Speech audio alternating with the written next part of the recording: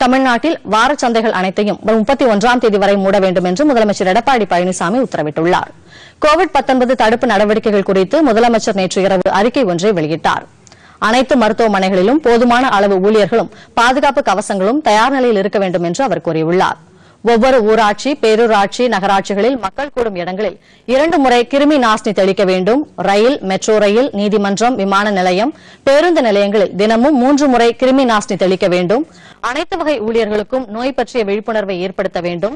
பணியாளர்களை வீட்டிலிருந்தே பணியாற்ற அனுமதிக்க வேண்டும் என்று முதலமைச்சர் உத்தரவிட்டுள்ளார். வரும் 31ஆம் தேதி வரை வாரச் சந்தைகள் அனைத்தும் மூடப்பட வேண்டும். பெரிய ஜவுளி கடைகள், நகை கடைகள், பல்வகை பொருட்கள் விற்பனை செய்யும் கடைகள் ஆகியவை நாளை முதல் 31ஆம் தேதி வரை மூடப்பட வேண்டும் என்று உத்தரவிட்டுள்ள முதலமைச்சர், நகை கடைகளில் ஏற்கனவே நகை வாங்க முன்பதிவு செய்தவர்களுக்கு அதை வாங்கி செல்வதற்கு மட்டும் ஒரு வழி பாதையை அனுமதிக்க வேண்டும் என்று அறிவுறுத்தியுள்ளார். அதே நேரத்தில் அத்தியாவசிய பொருட்கள் விற்கும் மளிகை பொருட்கள், பல்பொருள் அங்காடிகள், காய்கறி கடைகள், மருந்தகங்கள், உணவகங்கள் செயல்படலாம் என்றும் உத்தரவிட்டுள்ளார்.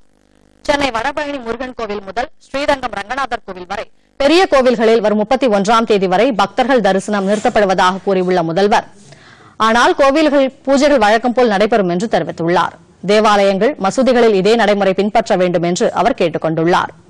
பிற மாநிலங்களிலிருந்து தமிழகத்திற்கு வரும் ரயில் மற்றும் பேருந்துகளை குறைக்கவும், உள்நாட்டு விமான நிலையத்தில் சோதனையை தீவிரப்படுத்தவும் அவர் வலியுறுத்தியுள்ளார். கோவிட்-19 வைரஸ் தொற்றை தடுக்க இந்த நடவடிக்கைகளுக்கு மக்கள் ஆதரவு தர வேண்டும் என்று முதலமைச்சர் கேட்டுக் கொண்டுள்ளார்.